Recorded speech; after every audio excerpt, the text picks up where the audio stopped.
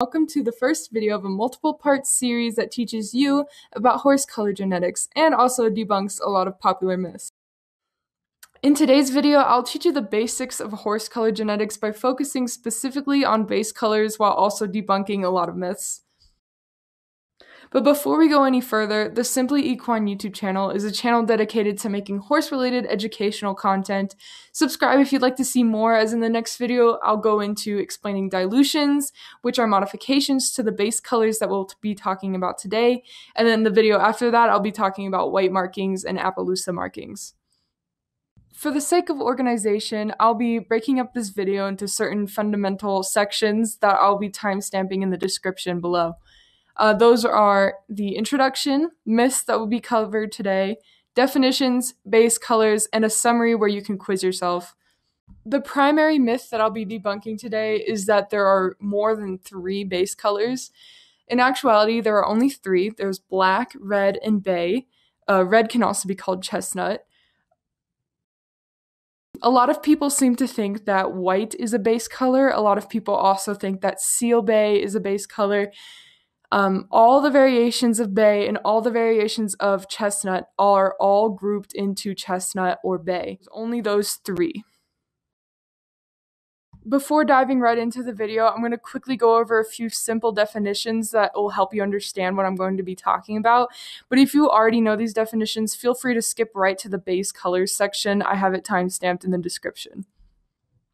Genes code for a characteristic of the organism. Alleles are variations of genes, like coat color. Dominant alleles are alleles that will always show themselves and cannot be carried. So whenever they're present in the genome, they will always show themselves physically.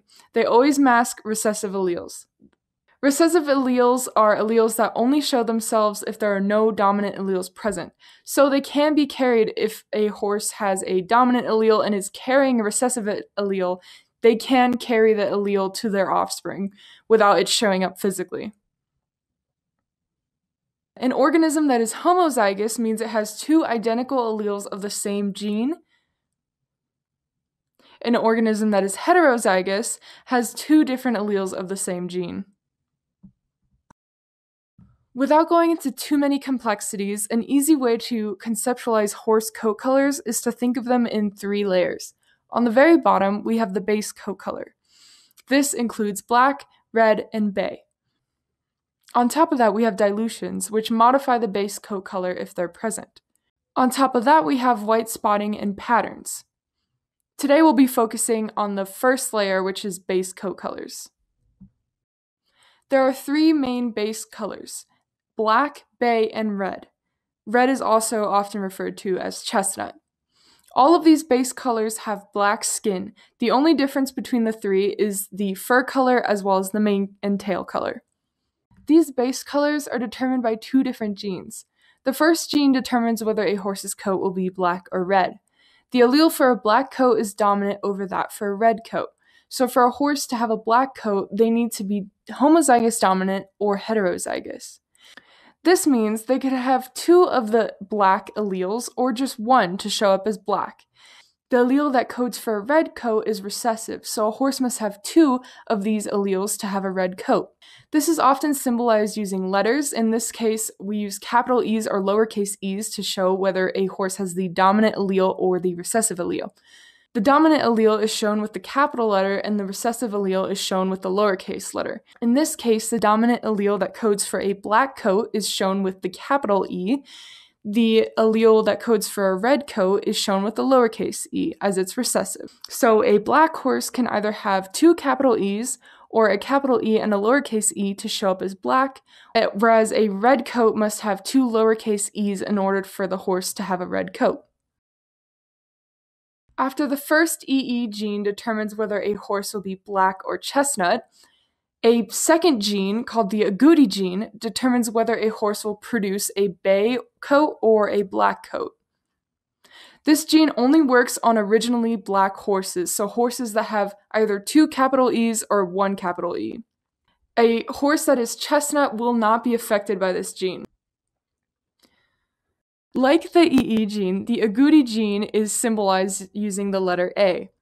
The agouti gene is also dominant, so a horse can either have two copies of an allele or just one to show up as bay. A capital A will show you that the horse will be bay. For a horse to be bay, it could have either two capital A's or only one capital A. For a horse to stay black, it must have two lowercase a's. As a result, pure black horses are less common as the odds are more likely for it to become bay. A bay horse will have brown fur, but unlike chestnut, the mane and tail will stay black. There are many variations to bay like dark bay, mahogany bay, blood bay, seal brown, and wild bay. I should also mention that there's a lot of variations to chestnut as well. We have sorrel, liver chestnut, and light chestnut. There's also variations to the black coat color. We have faded black and jet black. But for the sake of simplicity, we're not going to go too much into this. So to recap quickly, a horse with two capital E alleles or only one capital E will be black, as the capital E is dominant over the lowercase e that codes for a red color. So a red color horse will have two lowercase e's. This is because there is no dominant allele that will mask the recessive one, and therefore the recessive alleles can show themselves. The agouti gene only modifies black fur into a reddish-brown color, but keeps the mane and tail black. So, a bay horse will have two capital E's or only one capital E, with either two capital A's or one capital A. This means that for a horse to stay black, it must have two lowercase a's.